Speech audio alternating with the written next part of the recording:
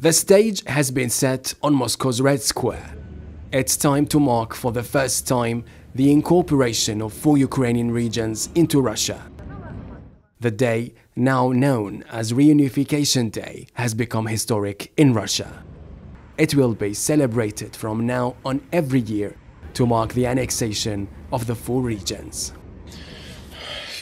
For the first time, now, under Russian law, elections were held, as I have already said many times.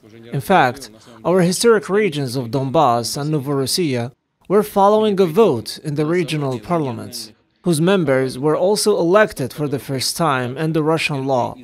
The incumbent heads of the constituent entities of the federation confirmed their powers. This is, of course, a significant event, an important step towards the full entry of the new regions into the single legal state space of our big country.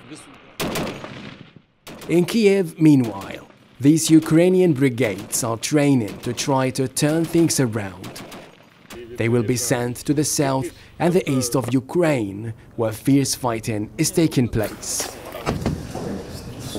But Ukraine won't be alone in this conflict. NATO will be by its side.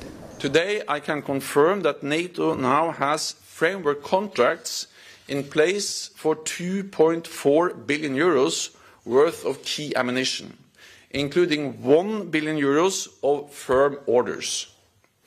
This covers capabilities like 155mm artillery, anti-tank guided missiles, and main battle tank ammunition.